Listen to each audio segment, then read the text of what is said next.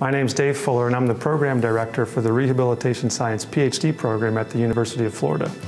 We're an interdisciplinary program embracing all aspects of rehabilitation science. We have scientists studying the basic mechanisms of muscle atrophy during cancer, all the way through applied studies of how to optimize driving rehabilitation in veterans.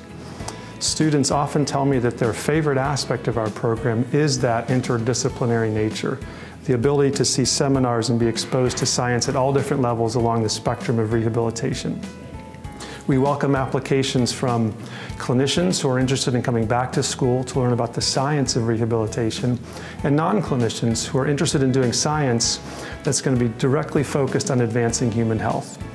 If you're interested in our program, I encourage you to review our website, and please contact us if you have any questions.